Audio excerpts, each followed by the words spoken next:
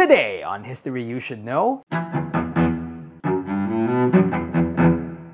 April 8th, 1970. 3 days before their mission, 3 astronauts received some bad news. One of their crew members was being replaced because of an exposure to German measles. 2 of them had it as kids. Those were Commander Jim Lovell and Lunar Module Pilot Fred Hayes. But their command module pilot, Ken Mattingly, had never had it. And so the decision was made. Mattingly would be replaced by pilot Jack Swigert. Swigert was a great pilot, but this particular crew had been training together for months. But after hours and hours of briefing and deliberation, the mission was still a go. After all, there was too much resting on it, being one of the most important missions in the history of their country. And this close to the launch, there was no time to think about superstitions or bad omens. Lovell, Hayes, and Swigert could only afford to have one thing in mind: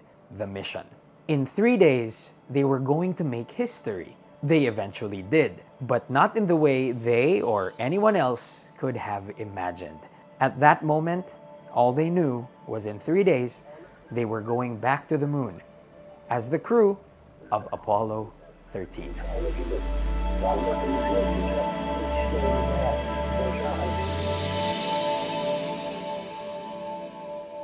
Before we begin today's episode, I would like to thank all of you who are already subscribed. If you haven't subscribed yet, why? Just kidding. Please do. If you're listening to or watching this video podcast on Spotify, it would be cool if you could leave a 5-star rating if you liked the episode. Not gonna force you.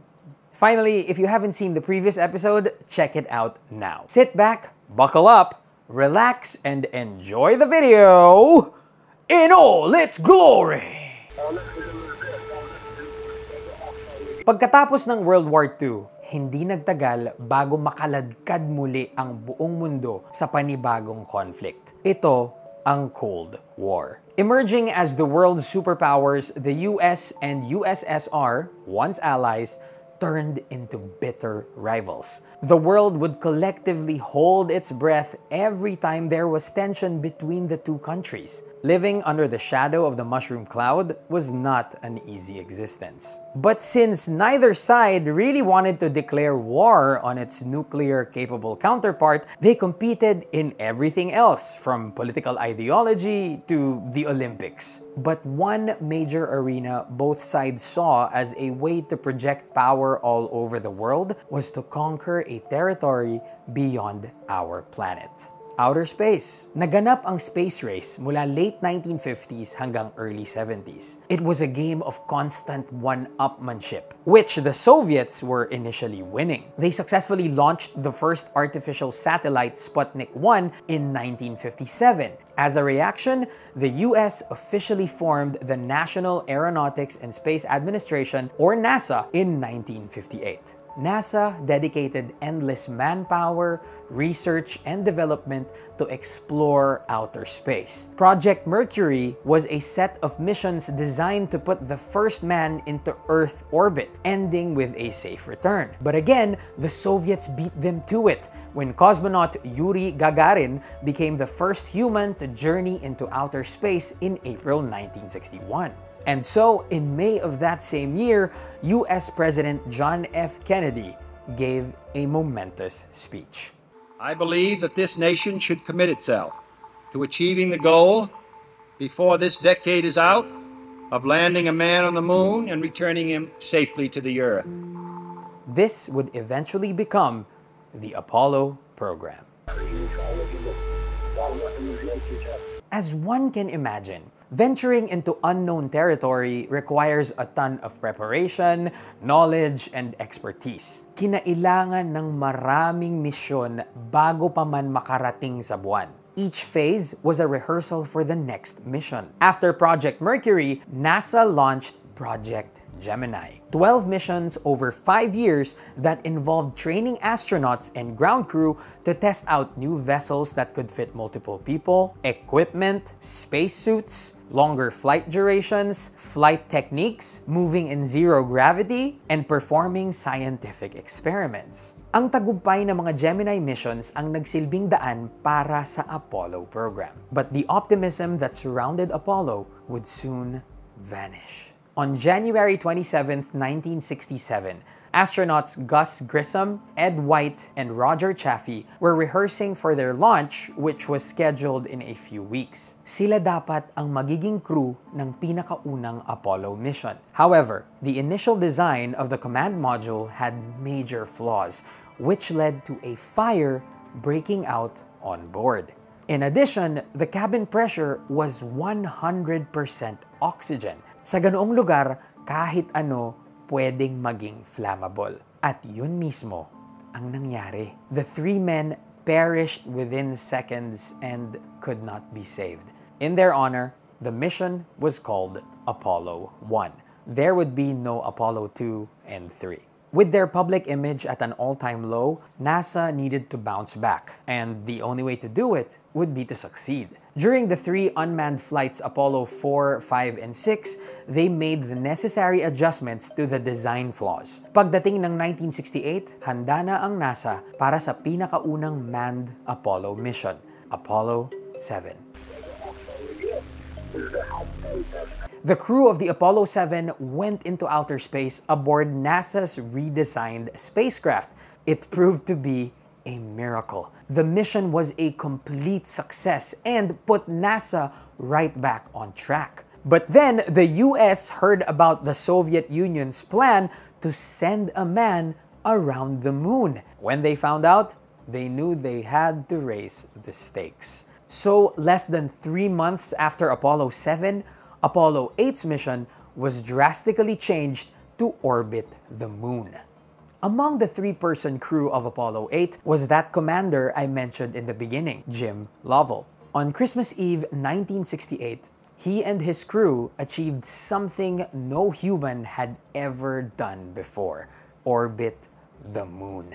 As he went around the dark side of the moon, Lovell saw a mountain on the surface and proceeded to do something that would put all of humanity's future anniversary gifts to shame when he named it after his wife. In 2017, that mountain was officially named Mount Marilyn. After the success of Apollo 8, NASA surely thought they were ready to land on the moon. And to do that, one more crucial step was needed: testing the third part of their spacecraft, the lunar module. Apollo 9 and 10 both succeeded in the testing and operation of all 3 parts of the spacecraft. Ang susunod na hakbang ay tuparin ang sinabi ni JFK. On July 20th, 1969, millions of people all over the world were glued to their TV screens and radios. Human beings were about to do the unthinkable. But astronauts Neil Armstrong and Buzz Aldrin were struggling to lower the lunar module onto the surface of the moon. They were about to go off target, but nothing would stop them now, for they had come too far and fought too hard. And so, after taking manual control, Tranquility Base here. The Eagle has landed. That's one small step for man, one giant leap for mankind. and the rest was history. After the success of Apollo 11, public interest in the Apollo program dwindled. People got bored. Apollo 12 may have improved the accuracy of the lunar landing, but it wasn't as interesting as the first landing. But that didn't stop NASA from proceeding with the next phase: scientific knowledge. By collecting samples from the moon, they hoped to discover its origins, and with it, the origins of Earth itself. The first mission designated with that primary objective was Apollo 13.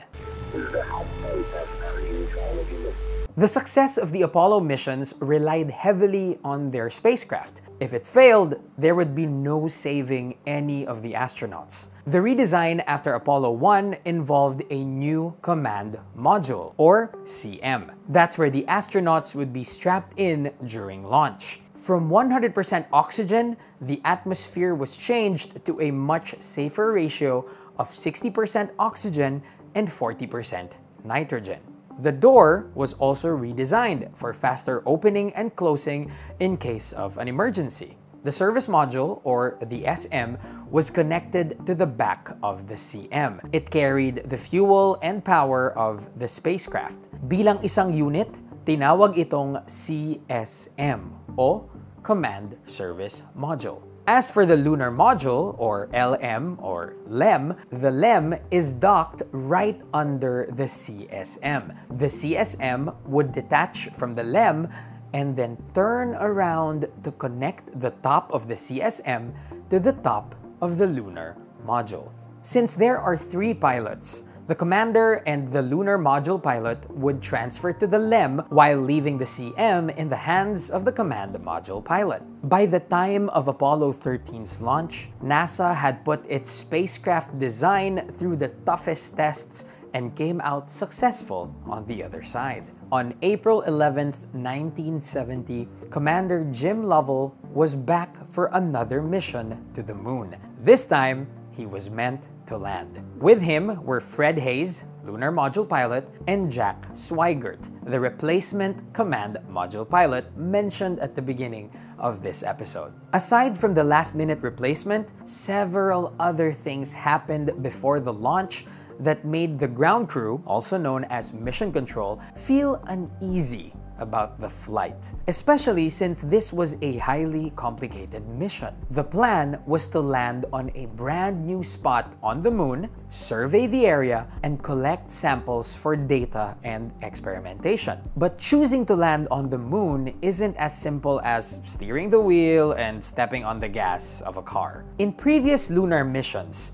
the idea was to position the spacecraft that would allow it to fly toward the moon and then get pulled into its orbit. Occasional and timed engine burns would be performed to correct the course. As for the return home, they used something called free return. If you've seen the movie The Martian, it's the same idea. The spacecraft would go close enough to be pulled in by the moon's gravity. This would loop the ship around the moon, acting like a slingshot that would fling them back to Earth. But the only way to do that was to fire their engines to leave the orbit at just the right angle at a precise time to head back towards Earth. Lahat ng ito kailangan ng expertise at precision. One tiny miscalculation can cause devastating results. But for the first 2 days, the crew of Apollo 13 had already performed the maneuver to angle their craft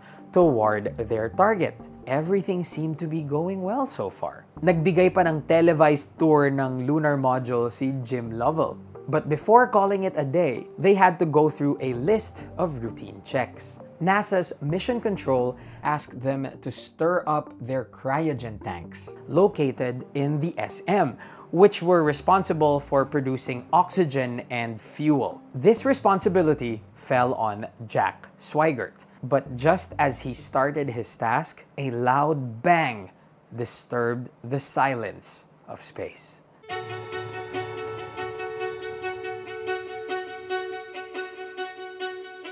A few moments after the explosion, the astronauts called down to NASA with the now famous words, Okay, Houston, we've had a problem here. This is Houston. Say again, please. Houston, we've had a problem. and the problems just kept coming. Upon investigation, Lovell looked out the window and saw some type of gas escaping their vessel. Yun ang oxygen nila. The explosion damaged 2 out of their 3 oxygen tanks. Those were not only necessary for life support, but also fuel and providing water and electricity to the command module. Within a matter of minutes, their mission to land on the moon was aborted. Their objective went from scientific discovery to pure survival. The situation transformed into a race against time. Everything from here on out was uncharted territory, not only for NASA and the astronauts, but for all humankind. The mission objectives changed to transferring to the lunar module, shutting off all unnecessary power, and setting a course for a return to Earth. To return to Earth, they had to change the angle of the spacecraft to target the free return route since they were initially headed somewhere else. Kung hindi nila magawa ito, hindi sila makakauwi. To do this, the guidance system of the CM must be transferred to the computer of the LEM. Again, the CM was the main cockpit for the astronauts during the mission, and the LEM is the lunar module that's supposed to land on the moon. The LEM is only built for 2 people, and the CM was built for 3 people. The problem was, the computers of the CM and the LEM were totally different. And since power had to be conserved, the CM had to be shut down, which only gave them less than 15 minutes to accomplish this task. Lovell used his exceptional arithmetic skills to calculate their new course and wrote it down by hand within the allotted time. After confirming with mission control, they had to change course by engaging a fuel burn while steering using the LEM. They had limited fuel and the LEM wasn't designed for this kind of maneuver, but a coordinated effort and improvisation between the crew and mission control allowed them to steer the craft. Finally, they were on the free return trajectory. But they needed additional burns later in the journey, which meant saving what limited fuel they had. When they finally reached the moon, things seemed to finally start going as planned. Sa wakas, biglang tumahimik. They lost radio contact with mission control as they looped around the moon, which was expected. Swigert and Hayes, who had never been to space, used this bit of downtime to take pictures of the moon, while Lovell looked out the window and had to come to terms with the fact that he wasn't going to land this time either. Just a few hours after circling the moon, it was time for the second burn. Done at the right time with the right amount, it would allow them to head straight for Earth and cut their mission short by a day. Relying once again on the teamwork and training of both ground and mission crew, they were able to do this successfully. But like before, new problems kept popping up. Sumunod naman ang temperature. To conserve energy, they had to shut down most systems, which turned the spacecraft into a giant refrigerator. To conserve what little power they had in their batteries, they were using about 12 amps an hour. For reference, a standard electric stove requires about 20 to 50 amps of power. A car demands at least 200 amps to start successfully. At hindi lang ginaw ang problema nila. Pwede ring magyelo ang water supply at ang mga parachute na kailangan nila para sa re-entry at landing. They had no choice but to endure the cold and limit their water intake. And then there was the issue of carbon dioxide. Since the LEM wasn't built for more than 2 people and to be used for this long, the CO2 filters were starting to deteriorate. If it fails, they would suffocate. The CM had filters they could use as a substitute, but just like the computer, the filters were also incompatible. Mission Control quickly tried to work out a solution. A team on the ground tried to improvise a way to reshape the canisters by using what tools were available on board. Once they figured it out, it wasn't as simple as showing the astronauts what to do because they had no video feed. Someone had to explain the procedure step by step in great detail and hope for the best. And somehow, they succeeded in MacGyvering the canisters by using materials that included duct tape, plastic bags, and a sock. Absolutely amazing. When it was time to re-enter the Earth's atmosphere, it was time to return to the CM. At this point, they didn't even know if it had completely frozen or if it functioned at all. But they had to return because the LEM didn't have the heat shield they needed to protect them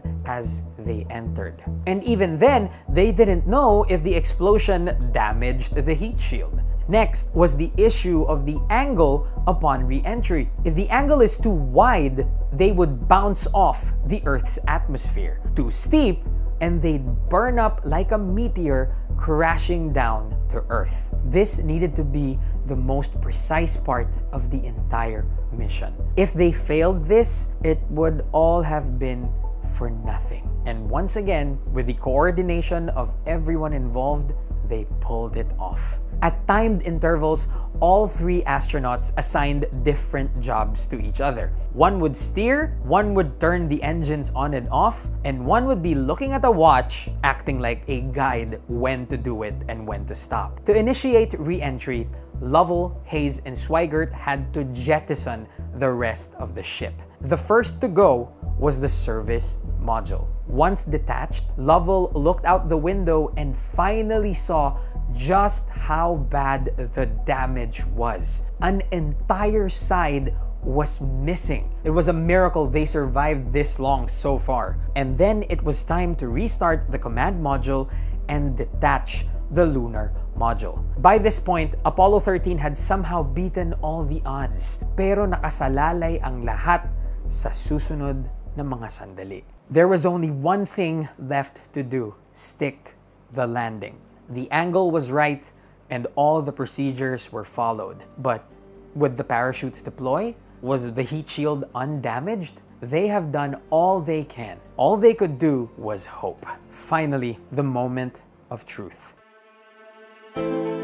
As Apollo 13 plummeted back to Earth, Mission Control lost communication. This was expected for about 4 minutes. Then the silence continued. Just like Apollo 11, the world was watching the developments of Apollo 13. Once again, the world held its breath. But this time, it wasn't to hear how man had taken his first steps on the moon. This was about conquering a different kind of impossible. This time, it was a desperate attempt to hear something, anything, from the men who have fought and beaten all the odds to make it back home. But still, there was silence. And just when all hope seemed to fade, Apollo 13 pierced the clouds and continued its descent towards the ocean. The parachutes worked. The heat shield was undamaged. They did it. They defeated the impossible. Jim Lovell, Fred Hayes, and Jack Swigert landed on the Pacific Ocean on April 17, 1970. They received a hero's welcome, despite their mission being technically a failure. But NASA, the US government, and the rest of the world didn't see it that way. In the public's eye, these three and the brilliant men and women at NASA were heroes. One way or another, they made history, even if it's not the way they initially intended. The Apollo 13 astronauts received wide praise for their bravery and calm under pressure. All three men would later go on the record to praise the decision-making and professionalism of everyone at Mission Control. Apollo 13 also holds another record, the farthest any human being has traveled from Earth. But also for NASA, plenty of questions needed answers. The Apollo 13 incident forced them to rethink and redesign components for the spacecraft, such as the mismatched CO2 scrubbers and the design of the oxygen tank that exploded. Years later, Lovell would co-author a book called Lost Moon: The Perilous Voyage of Apollo 13. It would be the basis of the box office hit Apollo 13, starring Tom Hanks as Jim Lovell, Kevin Bacon as Jack Swigert, and Bill Paxton as Fred Hayes. The story of Apollo 13 continues to be a source of inspiration worldwide. It's a testament to the power of the human spirit and the miracle of teamwork when faced with insurmountable odds. It's a reminder that when all hope seems lost, sometimes all we can do is keep a cool head, think, and do something to find a way forward. Here's Lovell's own words from his book. There are people who make things happen. There are people who watch things happen. And there are people who wonder what happened. To be successful, you need to be a person who makes things happen.